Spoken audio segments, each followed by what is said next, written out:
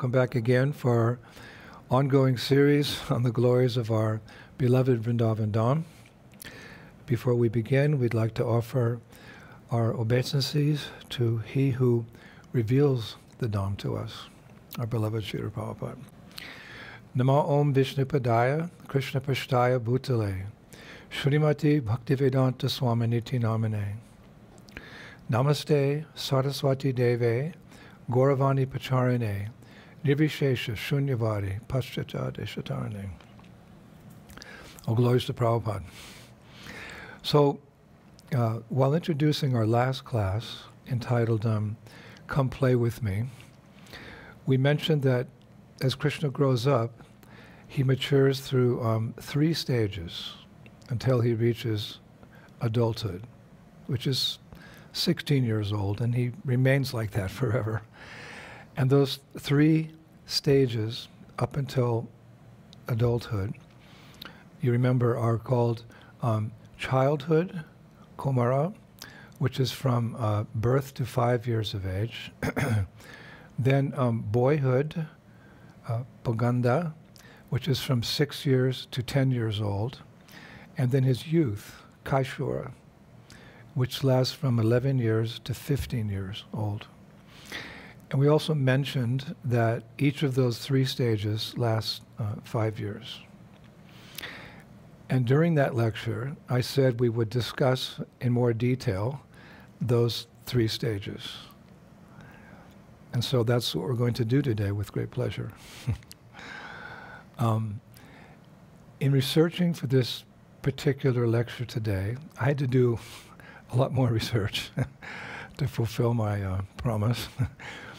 I actually realized more than ever how much we owe to Srila Prabhupada and our previous acharyas.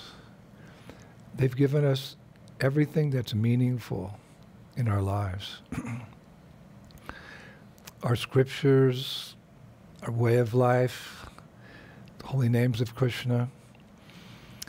And I came across 2 very beautiful verses that I would like to recite on behalf of all of us to honor our ever well-wishers, our benefactors today. And I read them in one of my favorite books, of course, Srila Rupa Goswami's Padyavali. 2 verses. And the translations are done by Gopinath Acharya Das. I mentioned him the other day. He's a devotee scholar from our Oxford project in ISKCON in England. So very, very, very beautiful verses honoring our benefactors. Let us bow down to them whose radiant sandals deliver those stuck in the dried mud of the ocean of life. By hearing the 2 syllables Krishna, from them our hair dances as we are overcome by bliss. O earth, for as long as sun and moon do shine, please bear that best of men, that pious person whose mind is motionless with joy as he remembers Hari, whose body bristles, whose eyes overflow with tears of bliss. Why bear the burden of those others who have resolved to come and go in this abode of death? Hare Krishna, Srila Rupa Goswami. So now, let us go deeper in learning about these 3 stages of Krishna's growing up. There's a lot of nectar. So, at the beginning of his childhood, that very first stage, Kumara, I was reading, Krishna's very chubby, and his limbs are described as tender as blue lotuses. And the edges of his eyes are white, and his small teeth are just beginning to show. And the acharyas say that during this time, Mother Yashoda cannot take her eyes off her son as he sucks his big toe, and while sometimes crying and sometimes laughing, he throws his legs up in the air, like you see little toddlers do. when they're lying on their back. And Srila Rupa Goswami writes about this early stage of Krishna's life, again in Padyavali, very beautifully in text 107. He writes, when can I see Krishna, lovely and alluring, like a blooming blackwood, his lotus face pressed into his mother's breast, while he wiggles his lotus toes. So during this period of Krishna's life, Mother Yashoda, I was reading, she covers Krishna with protective charms. And every morning she hangs a tiger's claw around his neck, and she ties a cord around his waist and a string around his wrist. And then she paints tilak marks on his body. And then she smears mascara around Krishna's eyes to protect him from the glare of the sun. Now, towards the middle of this first stage of childhood, it's described Krishna occasionally crawls about. But when he reaches the end part of this period of his childhood, he becomes very proficient in crawling. And at that time, he pleases his parents with the charming way he speaks in broken language as he begins to form words. And I was reading that perhaps the most notable feature of this period is Krishna's discovery that he can have foodstuff other than his mother's breast milk. He's getting a little older, so he's discovering he can have other, besides his mother's breast milk, he can have things like butter and yogurt. And the acharyas say he relishes these things with great enthusiasm, although they say he can't have them all the time. He's still dependent on his mother's breast milk. So during this period, Mother Yashoda often takes Krishna in her lap and showers him with her love. And there's a very beautiful description of Mother Yashoda, again in Padyavali, by Rupa Goswami. I think it's verse 128. He describes her so beautifully. Poetry often gives us the essence and the mood of something. So Rupa Goswami writes about Mother Yashoda. Her lotus-naveled child in her lap, her complexion like new clouds, garbed in multicolored clothes, constantly I bow to Yashoda, who delights the whole world. Now during the final stage of Krishna's childhood, years 1 to 5, Krishna's, by this time, like 4 or 5, he's on his feet, he's walking about. And at this stage, he and his friends begin to herd calves and play games in the fields just outside Gokula, because they're still pretty young. They don't go very far. They remain under the watchful eyes of the older cowherd men. But it's good training. And the acharyas write, it's so beautiful, dressed in a short dhoti, he carries a stick in his hand in imitation of the cowherd men, and wears a peacock feather in his hair, which is braided and tied in a top knot. Hearing all these things, you just get this very beautiful, real impression of Krishna. We're hearing what he looks like, and we become so attracted. And the acharyas, they go on to say, quote, there in the nearby pasturing grounds, Krishna eats his lunch, not at home as previously, but with his friends. And when I'm reading, these last months, I find so many descriptions of this noon pastime of Krishna in my readings, where he takes prasadam with his friends each day. It's always a big thing. And all this eating is done in a very fun and loving way, with lots of joking. I mean, the cowherd boys in Krishna, they spend a lot of time joking. And Srila Prabhupada refers to this joking mood in a wonderful purport in Srimad Bhagavatam, 10th canto, 13th chapter, verse number 11. Just came across this. He writes, Quote,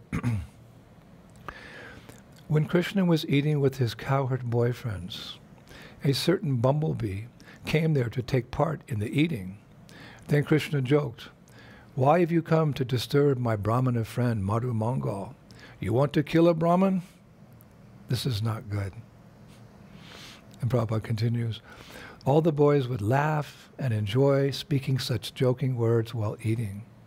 Thus the inhabitants of the higher planets were astonished at how the Supreme Personality of Godhead, who eats only when yajna is offered, was now eating like an ordinary child with his friends in the forest. So yes, we were speaking about this, they have a lot of, they're taking prasadam together each day in a very fun and loving way with lots of joking. And then Prabhupada shares one of the jokes with us, one of his purports in Srimad Bhagavatam. It's amazing. So now we'll move on to the next stage of Krishna's growing up, his boyhood age, called Poganda. And this is from 6 years old to 10 years old. So in this phase of life, I was reading, Krishna ventures out a little further into the many forests of Vrindavan to herd the cows with his friends. Now while he's doing that,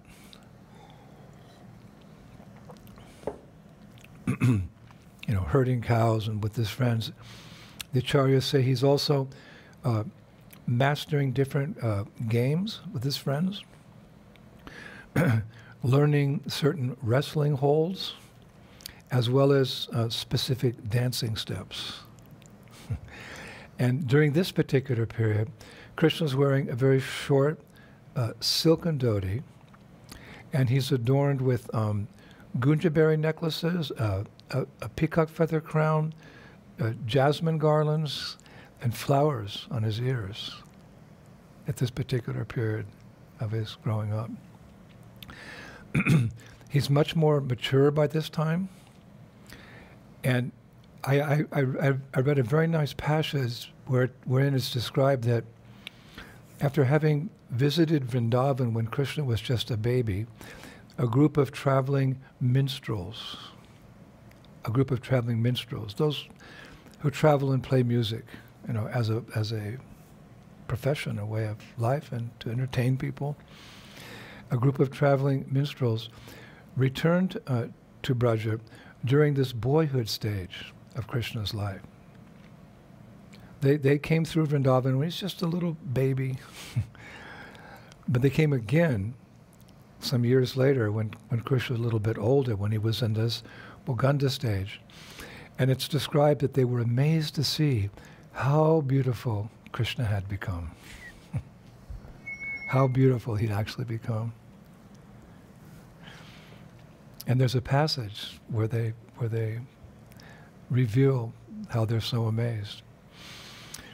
"O Krishna," these minstrels said, "your abdomen is like a beautiful ashwatha leaf.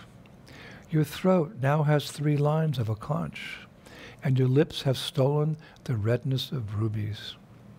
Like a moon on earth, your attractive features give bliss to the eyes of your friends, as they do to ours as well." I'm going to recite that again. The minstrel, they saw him as a baby. Now they see them in his second stage. "Oh Krishna, your abdomen is like a beautiful ashwatha leaf. Your throat now has 3 lines of a conch, and your lips have stolen the redness of rubies. Like a moon on earth, your attractive features give bliss to the eyes of your friends, as they do to ours as well." Nice insight there. So in the middle stage of this boyhood period, this is like sub-period, in the middle stage of this boyhood period, Krishna becomes expert in his duty of herding cows and calves to these distant pastures. And as he gets a little older now, he starts wearing a very colorful turban, decorated with a golden rope for tying calves. And this turban is also bristling with flower buds and peacock feathers. And I also read that at this time he holds a black a gold-caped staff in his hand for three purposes: to control the cows and the calves, to play fight with his friends, and it said to declare himself heir, the future heir to Braja's throne. Now, his facial features become a little finer at this stage, and people begin to notice his raised nose and neck, and his rounded chin and cheeks. But the most striking component of Krishna's beauty at this age, I was reading, is the sweetness that emanates from his form. It's the sweetness that emanates from his form. And this final, now the final stage of this boyhood period, these are sub-periods we're just talking about now, the final stage of this boyhood period is marked by his changing mental disposition, his locks of hair, which look like bumblebees that dance playfully on his forehead, one Acharya describes. And at this point, his hair is so long that it reaches to his hips when braided. Also, the Brajabasis notice that his shoulders become wider. They note that his turban's always a little tilted. They note that he's wearing saffron tilak, and that he's always twirling a lotus in his hand. And it's mentioned, because he's getting older now, it's mentioned that all these things together become the talk of the young Braja Gopis in Vrindavan. Hare Krishna. And I found a nice verse in Bhakti Rasamrita Sindhu 3:75 that reveals how these how the girls start talking about Krishna, the gopis, and it's Krishna's friend Subal speaking, and I quote,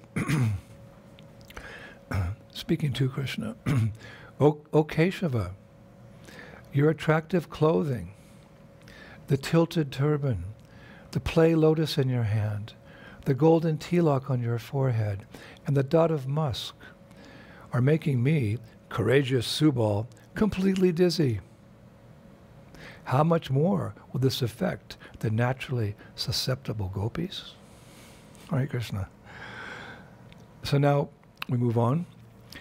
The third and final stage of Krishna's growing up is his youth, Kaishora, which lasts from 11 to 15 years. And this is a very significant development in Krishna's life and pastimes, this particular stage, 11 to 15. You could say it's like, of all the stages, it's like the most, those three stages, three primary stages, it's like the most important. I say that because this is actually what Lord Chaitanya said. Lord Chaitanya noted this particular third stage in his growing up. That's described in Chaitanya Charitamrita when Lord Chaitanya was having a meeting with that devotee, Raghupati Upadhyaya, in Adailagram. At that particular meeting, Lord Chaitanya asked Raghupati Upadhyaya, quote, of the three ages of Krishna, known as childhood, boyhood, and fresh youth, which do you consider the best? Of the three ages of Krishna, known as childhood, boyhood, and fresh youth, which do you consider best? So Raghupati Upadhyaya replied, Vaya Kashora Kam Jayam. Vaya Kashora Kam Jayam. Fresh youth is the best age. So next the Lord inquired, what did he say? Amongst all the mellows, which do you consider the best? So Raghupati Upadhyaya replied, the mellow of amorous love is superior. So Sri Chaitanya Mahaprabhu, he concluded, he said, you have certainly given first-class conclusions. So there in that first question, he asked this devotee, what is of the three primary stages of Krishna's youth, which is the best? And Raghupati Upadhyaya replied, Vaya Kashora Kam Jayam, fresh youth is the best age. So even Chaitanya Mahaprabhu confirmed it. So there's actually a lot of detailed information about this particular stage of Krishna's growing up, 11 to 15, Kaishora. And the first stage of this youth, when he's around 11 or 12, is a change in Krishna's appearance. For example, I was reading his bodily hue becomes dark and glossy. And it's described more like the splendor of a sapphire than the color of a blue lotus. Whew. How deep do our acharyas go? Krishna's bodily hue at this age becomes dark and glossy. And how so? Well, more like the splendor of a sapphire than the color of a blue lotus. Whew. And the acharyas say that, quote, the soft, fine hair appearing on his limbs adds to both the darkness and texture of his complexion. And they also say that his eyebrows become thicker and start to resemble Cupid's legendary bow. And then Krishna takes advantage of this change by shooting arrow-like glances from his bow at the young Braja Gopis. Hare Krishna. And finally, whereas the whites of his eyes were previously clear, their corners are now tinged with a distinctive reddish hue. And Krishna's appearance is further enhanced by a new manner of dressing. He starts changing. People dress differently at different ages. So as Krishna growing a little older now, at this age he starts dressing like a dancing actor on stage. I remember that from reading the Krishna book in the earlier years. Krishna starts dressing like a dancing actor on a stage with elaborate knee-length Vaijayanti garlands. Remember, a Vaijayanti garland is 5 types of flowers. So he starts wearing these very elaborate knee-length Vaijayanti garlands as he dresses like a dancing actor on a stage. It's also stated that, this is really interesting, that while both the peacock feather and flute are not new companions in Krishna's adventures, they are now proud emblems of his youth. Whew. While both the peacock feather and the flute are not new companions, because we described them earlier as well, in Krishna's adventures, at this age, they are now proud emblems of his youth. This is pure nectar. Another interesting development is Krishna's ability to play very sweet, mind-enchanting flute melodies, even more enchanting than ever before. He becomes very proficient at playing his flute. And I also came across the following statement. According to some gopis, this is due to Krishna's having taken flute lessons from Srimati Radharani. He becomes better at playing the flute than ever before. How so? According to some gopis, this is due to Krishna's having taken flute lessons from Srimati Radharani. Hare Krishna. So now a few other bodily characteristics of Krishna appear at this age. It's described the sharpness of his fingernails become sharper, and his teeth appear a little more reddish. So I thought that was interesting. It's described actually that instead of being round like full moons, Krishna's fingernails appear like a line of sharp arrows. And I was wondering, his teeth become red? But I looked closer at the fine print, and his teeth become a little reddish as a result of chewing pan. And it's at this point of his maturing that the gopis begin to speak about Krishna's transition into youth, whereby they can start having more amorous pastimes with him. But one acharya said that they're thinking of him more now, but the result is that very often, when thinking like this, their senses and their bodies become stunned. Now, as Krishna enters his 13th year,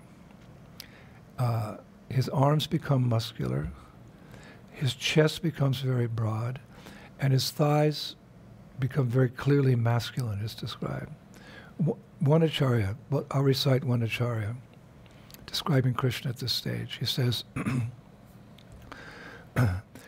the wealth of his sweetness is visible in the increased luster of his face, his endearing, soft smile, and his restless eyes that constantly agitate the minds of young girls by hinting at amorous intentions. Just as Krishna perfects his flute playing in the first stage of youth, he now perfects his singing, enchanting the world and inducing chaste women to break their vows of marriage. Now, what is very significant is that at this age, Krishna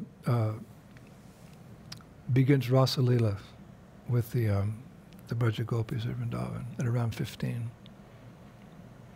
And it's described that all his bodily features become more alluring than previously.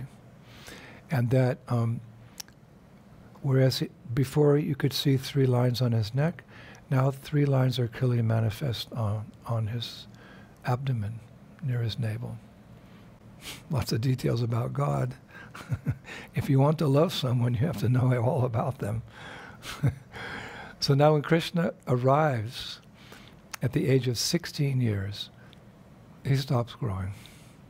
He never ages beyond that. What does that mean? Essentially, he remains ever youthful. Nayovanam cha. And for the gopis, this is the age of Krishna that they prefer the most. One acharya says, quote, Krishna's paramount sweetness at this age defeats Cupid's arrows, makes women lose all composure, is a playground for the 64 amorous arts, and causes an awakening of amorous love not relishable during his previous ages. And the effect of Krishna's eternal youth at 16 years of age on the gopis is described by Sri Rupa Goswami in Bhakti Rasamrita Sindhu 2.1 verse 333 in the following way. The gopis are speaking about Krishna. O Krishna, today your age of youth in the role of guru is teaching the golden gopis the art of whispering in each other's ears, making verses of praise for messengers when alone, cleverness in cheating their husbands, practice in sneaking to the forest at night, and deafness to the words of elders, and finally, rapt in hearing the flute sound. Hare Krishna. We're going pretty deep there. It's all on the transcendental platform. The love of the Brajavasis for Krishna and Krishna's love for the Brajavasis. Just relishing seeing their beloved as he goes through these 3 stages of childhood up until he's an adult, 16 years old, all attractive, forever in that particular age. So before concluding, I think it would be appropriate just to mention and describe a little bit Krishna's brother and constant companion through all of his youthful pastimes, And of course, that's Lord Balaram. In ISKCON, we have, many sets of Krishna Balaram deities. So the two of them grew up through this youthful stage of Krishna's life. And Balaram being a little older than Krishna, of course, we've described previously that he's always in a mood to protect Krishna and serve Krishna. He has that dual rasa. He's the older brother, a little older, so he's always protecting Krishna, but because Krishna is the original Supreme Personality of God and Balaram's the first expansion, Balaram considers himself subservient. Although Prabhupada said Krishna and Balaram, the only difference is that Krishna's bluish black like a monsoon cloud and Balaram's white like an autumn cloud. Otherwise they're the same. So yes, his complexion is whitish, although sometimes it's described, I was reading, his complexion is like shining crystal. Yeah, a couple of times I came across that.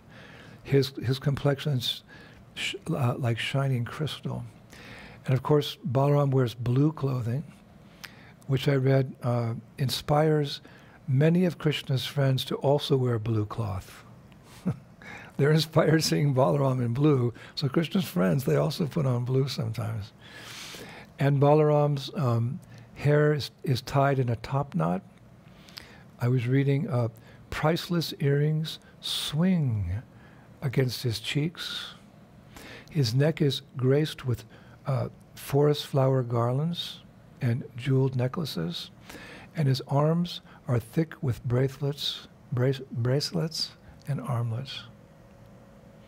And the acharyas, in one particular section I was reading, they concluded that, quote, upon his feet tinkle splendid Chintamani anklets that have acquired their philosopher's stone nature from their constant resting place on his feet.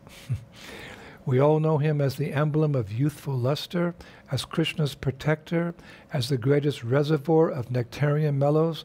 Obeisances to him, Dauji, Lord Balaram. Krishna Balaram ki.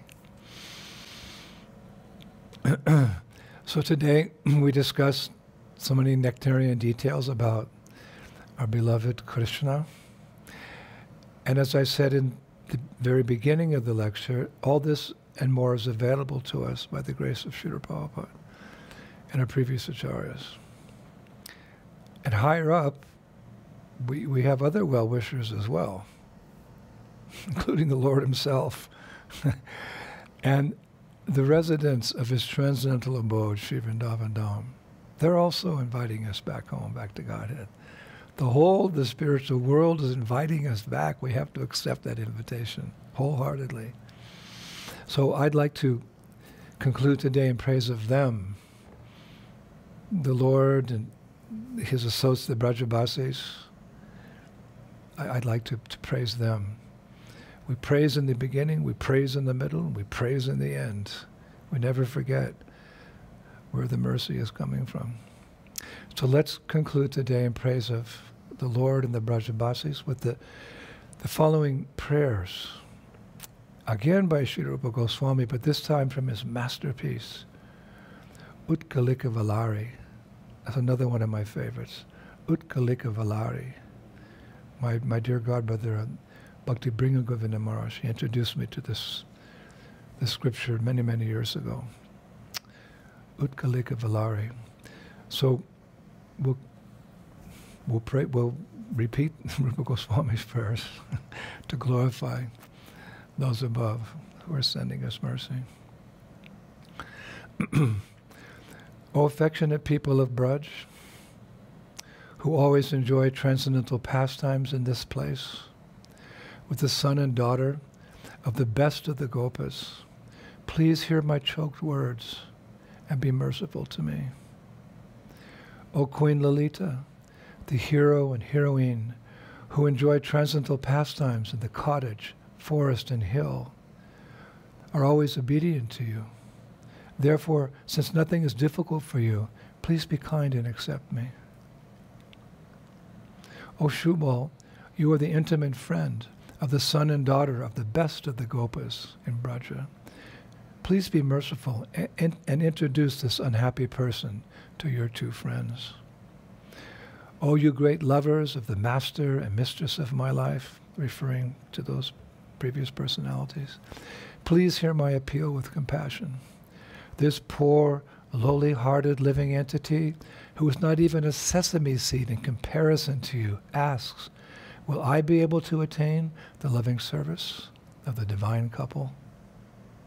Will I be able to attain the loving service of the divine couple? Hare Krishna. So, Hare Krishna. So, nice to hear about Krishna. I often tell people that it's nice to believe in God, but it's difficult to love someone you know nothing about. Who is God? He's God. Where does he reside? Up there. I'm not being disrespectful. That's nice. I mean, it's very important to be pious, to be religious. But the beauty, the contribution of this International Society for Krishna Consciousness, our Guru Parampara, is that we're giving so many details about the Supreme Personality, his consort, his associates, his abode, the nature of the loving sentiments. So it's so easy to fall out of love with this material world and into love with the divine couple and Sri Vrindavan Dham and all their associates. So how indebted we are to our acharyas who come from there and reveal all this wonderful information for us. So let us take this information to heart and serve them to the best of our ability. And serve them here, devotional service and practice, and then one day spontaneously in the spiritual sky. It may take some time, but we have time. Thank you, everyone. We'll be back in a couple of days with some more nectar on the 12 forests of Vrindavan, on Braj Mandala, Sri Vrindavan Dham. All glories to Shri Prabhupada. Shri Shri Gaura Nitai ki, Shri Shri Krishna Balaram ki, Shri Shri Radha Shama Sundar ki, Vrindavaneshwari Shrimati Radharani ki, Shri Krishna Balaram ki, Mayapur Dham ki, Shri Shri Gaura Nitai ki, back home, back to Godhead ki. Jai Jai Sri Sri Radhe Shyam. Hare Krishna. Jai Prabhupada.